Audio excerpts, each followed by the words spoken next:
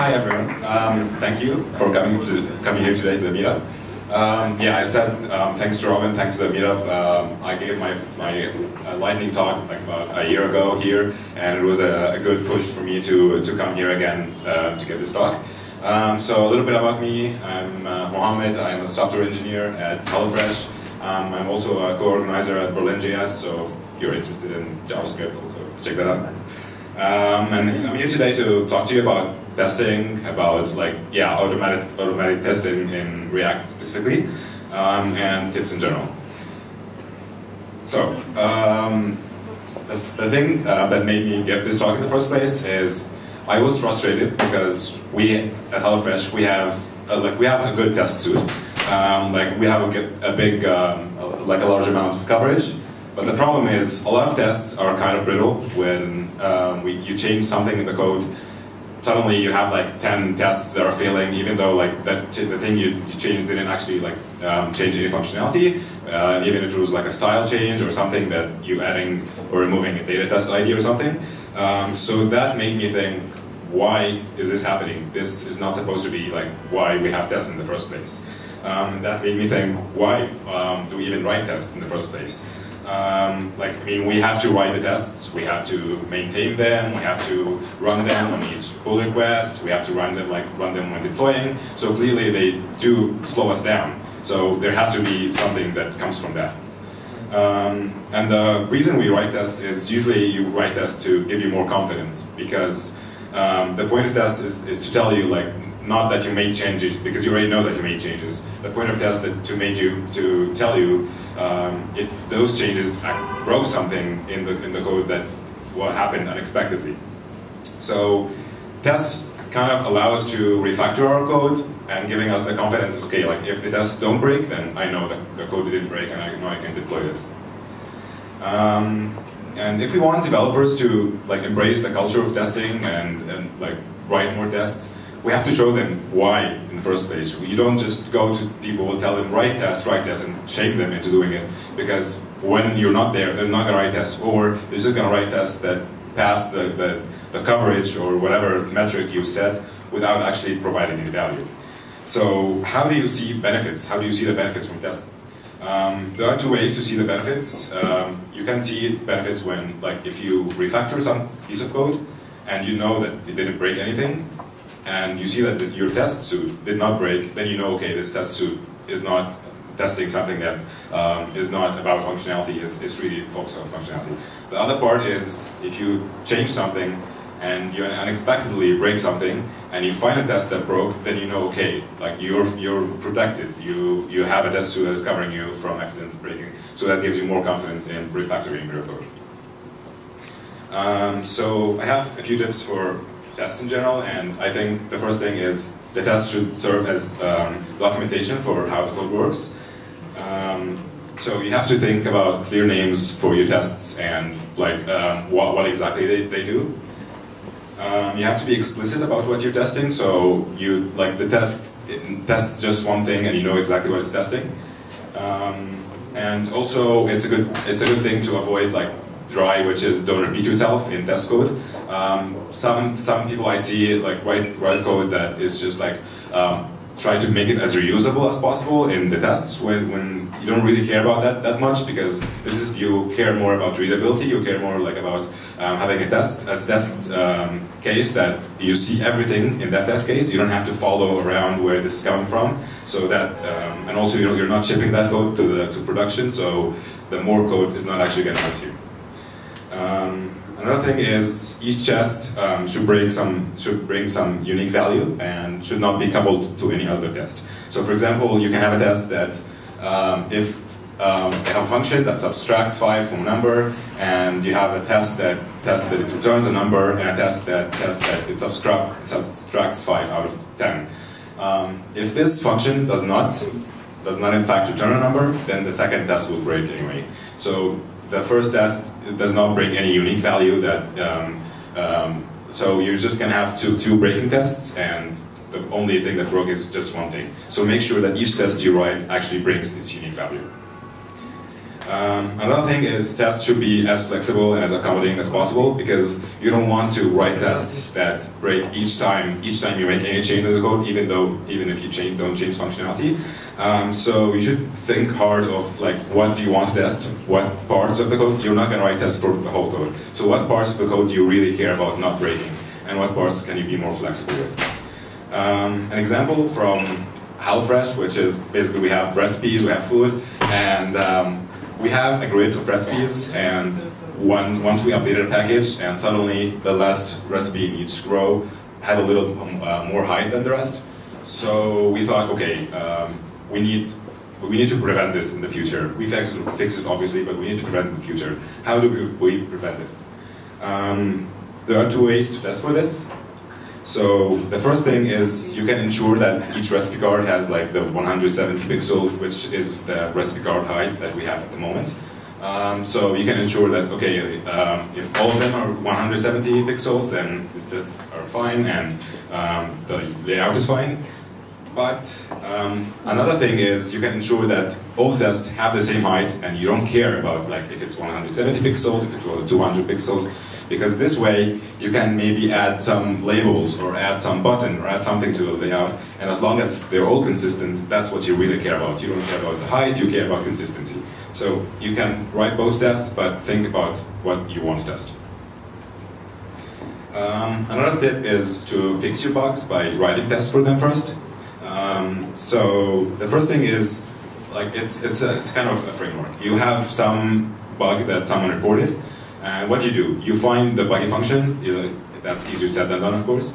But you find where the function that is not behaving as expected, and then you look at the function, and first of all, you call, like, you see, okay, this function takes those inputs, and it's not working as expected. It's returning the wrong value. So what do? You write the test that actually breaks this function with those inputs. So you know already this test reproduces that bug. And after that, you can use that test to reproduce the bug, because in front-end code, usually, if any change in the code, you have to reload the page, and maybe you have to click on a button, go here, so it's a lot of time trying to fix that bug. When if you isolate that part, you already did the hard part of isolating it. So with that test, it's a lot faster feedback loop, so you can fix that a lot faster. So yeah. And then after you fix the bug, you already have a bonus of already having the test that will prevent this bug from happening again. So you fix the bug, it was a faster way to fix it, and you're not going to have it again. In the way of this talk, I was thinking what is like a good test to have and what is a bad test to have.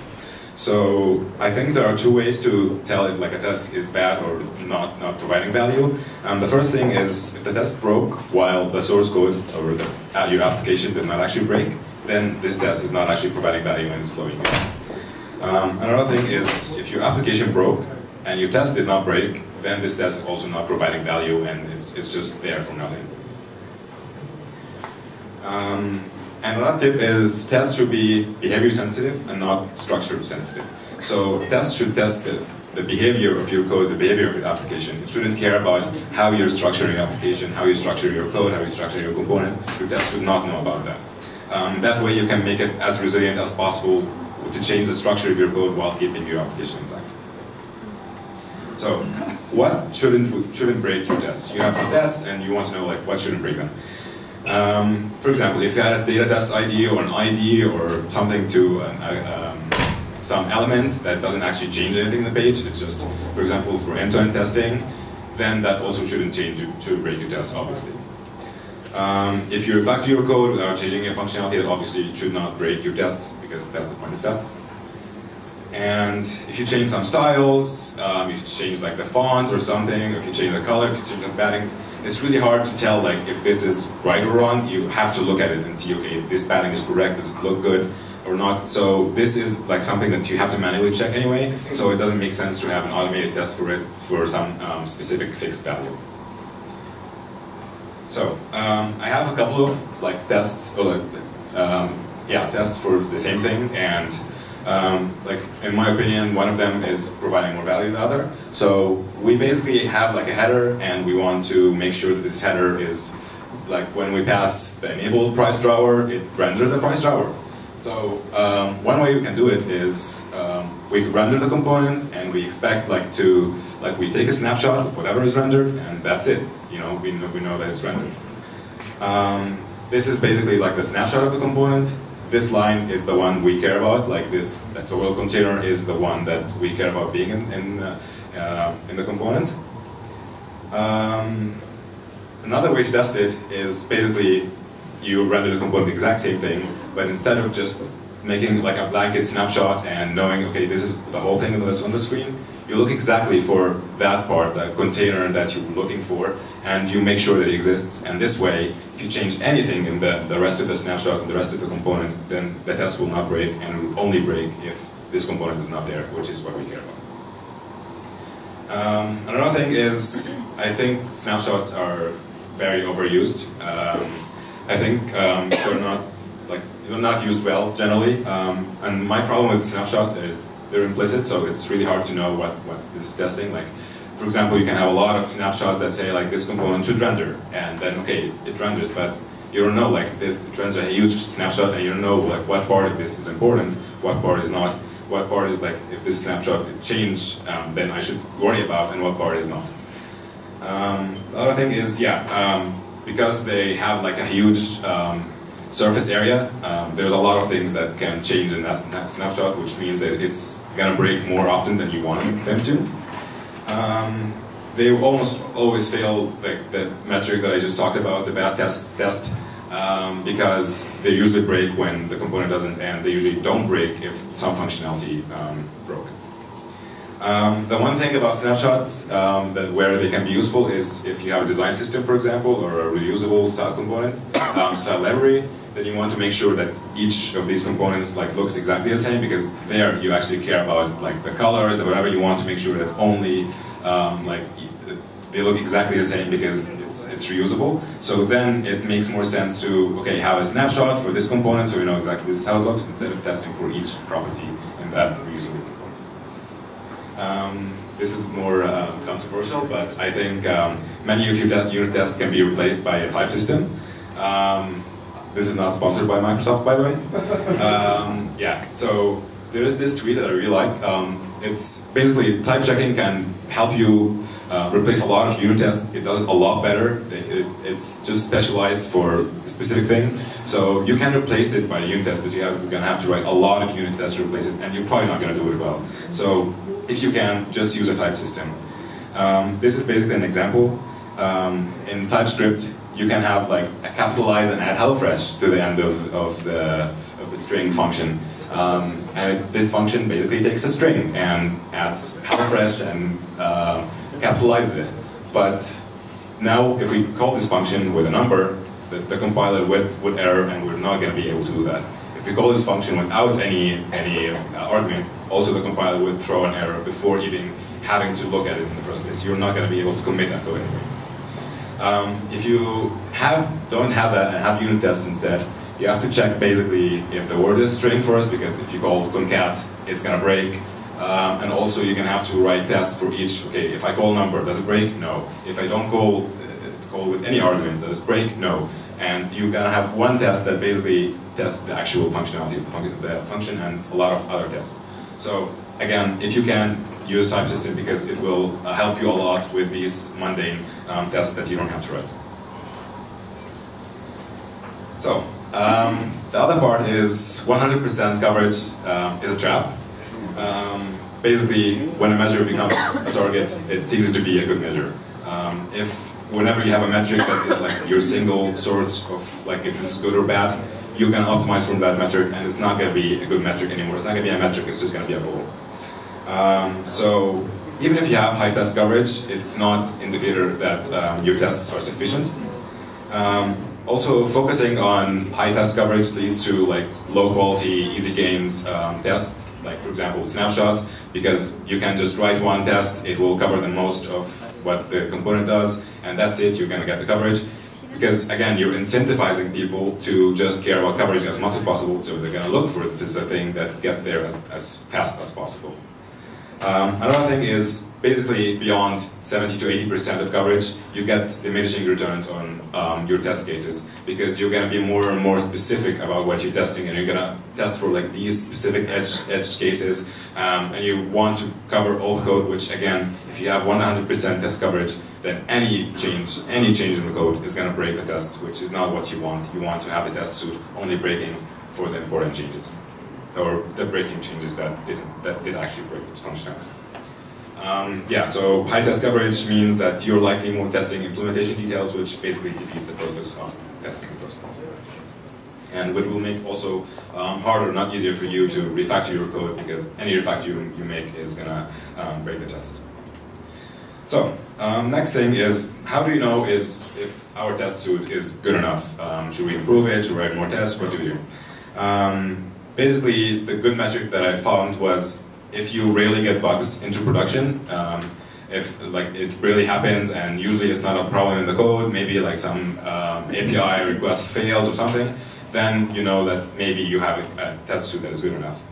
Another thing is basically, if you want to refactor some component, some file, then you really hesitate. You don't hesitate. You don't think, okay, maybe I'm going to break something. I don't want to touch this code. I don't know. So if you have that fear, then you know that, okay, this part is not covered, and you want to improve your test suite. So these two metrics, to me, are a good indicator. Again, it's not one single metric. It's subjective, but it's a lot better than just having one metric like test coverage, and that's it.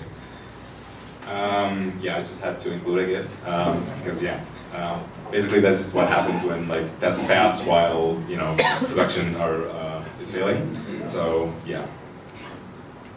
So another part I want to talk about is black box testing, which is basically testing like your code, your components from the point of view of the users. You don't know, like you're testing it without knowing without the test knowing anything about how the code is written.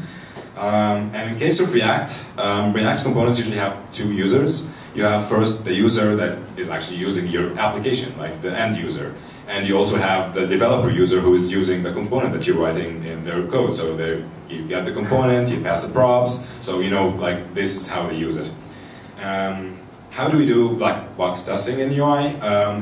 For example, you can click on a button, and then this is from the endpoint user perspective. You click on a button, you expect something to happen on the screen, so that you don't know exactly what this button does under the hood, but you do that from the point of view.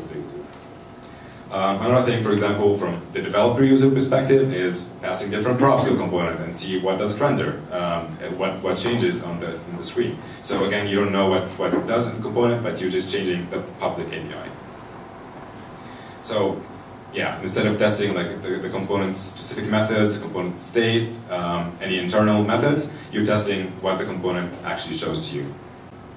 So, I have an example. We have a very simple counter that has state count and has an increment method and has a button. The button calls increment when you click on it, and we have we're showing the count on the screen whenever the state changes. So, one way to check for this is basically you can call the increment method in the test. You call the increment method. First of all, you check that the count is 0, and then you call the increment method, and then you check the state and see if it's 0, if it's 1. That is a test, but this is not what we want. We don't want to know what the state does. We don't want to know the exact methods, because if you name the function increment, this test is going to break. If you change like where it's called, if you make it inline, for example, also the code will break. Another way we can do it is basically we find the button on the rendered screen, and then we click on the button, and then we see the text of the count, and we check. Okay, if it's 1, then it's good. This does actually increment. If it's not, then this test will break. We don't know how this works under the hood, but we know that this is what we care about as an end user. A better yet thing is to add use instead of just finding the first button that you have and clicking on it. Usually it's better to have like a data test ID or something that specifically for the thing that you're clicking. Because, for example, if we think maybe we want to add a decrement button, and if we add that, then basically that test will break because it will click on the first button which decrements, which is not what we want. So we can just add a data test ID, we look for this specific thing, and it's also going to be more explicit because you're looking exactly for the increment button, you're just not just looking for a button and that's it. So that's basically how you do it and how you make it more explicit. How do we know if we're testing implementation details in our tests? So basically a good rule of thumb is to imagine that you do not know how the code is written, you do not have access to the code of the component or whatever you're testing. Would you be able to write the test that you're writing right now or not? If you wouldn't be able to write it, then you know that you're testing something that only the person who wrote or can see the code can write the test. If not, if you can write the test without knowing the source code, then it's a good thing that you're not actually testing the implementation details. Another part is the types of tests that you can write. So we have unit tests, we have integration tests, we have end-to-end tests. What's the difference? What should I use, etc. So first of all, how do you know if the test that you wrote is like, what kind of test did I just write? Is it a unit test? Is it an integration test? What did I do? So if you mock everything that your unit is using, then it's basically a unit test. If you're just testing the exact unit and you're mocking all the inputs, all the API calls, everything that it uses, then this is a unit test. If you mock nothing at all, you're just rendering a page and clicking something and expecting something, then this is an end-to-end test because everything is working exactly as you have in production or wherever you're testing it. Everything in between is basically an integration test. If you mock one thing, then it's an integration test because like you're integrating the rest of the things that you didn't mock with this unit. If you mock everything but one thing, you're still integrating with that one thing. So basically, unit tests are tests that for example, will always run, will always behave exactly the same, no matter what. They don't do any database calls, they don't do any network requests, they don't do any file system access. They don't produce like different results based on the date or the time that you have. So all these basically make your test not a unit test anymore. But what is the difference? Why should I write a unit test? Why should I write integration test? Why should I write any of these? Like any one of these things? So there are trade-offs. First trade-off is points of potential failure. Usually, the more specific you go with your test, the less points of failure that this test is going to break. If you're testing one very small unit, then you know that if this test broke, then it's just this unit. If you have one big end-to-end test that is testing an entire feature, then you know anything in this feature can break and is going to break this test. So that's a trade-off you have to make. Another thing is engineering time, because usually it takes a lot more time to write an effective, good, like end-to-end or integration test than just writing one unit test for one small unit. So again, that is something that you have to keep in mind. On the other end of the spectrum, we have the amount of code tested. So the more higher level you go, the more amount of code you test in one test at a time. So that you can save a lot of time, and also with one test you can cover a whole feature, for example, which you would have to write a lot of unit tests for otherwise. Another thing is confidence, because the higher level you go, the more confidence that this is, you know that this is working like this. You're testing how it's used by the users, because users don't care about your counter function or your any util that you write. They don't care about that. They care about the whole website. They care about the whole features. So the higher level you write, the more confidence that you have, and also the less likely you're going to be testing any implementation details, because in one end-to-end test you're not going to be able to write very specific implementation detail specifics. While in a unit test you're more tempted to look at the unit that you're testing and basically test each line. So with a higher level you're not going to be able to do that. Yeah, that's basically it. Testing implementation details with a higher level, you don't do that. Another GIF, because you have to do that. So this is basically 2 unit tests, 0 integration tests. Each window works on its own, but when you put it together, tough luck. So, we have some tools that we can use for tests. For example, we have something like Cypress or Selenium, which can be used more like as integration or end-to-end, depending on if you mock something. They do run in a real browser, so this is basically how users are using your application. And then you can still mock the API responses or the backend, but you're not going to be able to do much in the front-end code. So that is more high-level, more end-to-end-y. And then we have Jest or Enzyme and React Testing Library, which usually you write more like unit or end-to-end tests. They run in an emulated browser, so not a real browser, not in Chrome, but in something similar. You can still mock everything with it, so that's usually why it's more related to unit testing or smaller amounts of testing. So we have the testing pyramid. That is like a very old guideline for tests. Usually you say like you write a lot of unit tests and you add a little bit of integration tests and even less end-to-end tests, and then there's manual testing in the top. What I like a lot more is this testing trophy, which is basically you have like a static type system that takes care of a lot of the cheap tests that you would write, and then you have some unit tests, and the majority would be integration tests, because this would bring you basically the most bang for your buck, because you're testing a lot of things at the same time. And then in the end, you also add a couple of unit end-to-end tests for your most important features, testing them all together. So, summary. First of all, prefer explicit tests than implicit tests, because this is you know exactly what this test is for, and also can serve as documentation. So also avoid snapshots, because you don't know exactly what part of the snapshot is actually the most important part. Also use tests to fix the bugs that you find, since you're going to fix them anyway, and this is going to be a blanket to save you from this bug happening again or any regression. Use test coverage as a guide. It can be a useful guide to know which parts of the code you need more attention, but don't use it as a goal, because people are going to be optimizing for it and you're going to lose the point.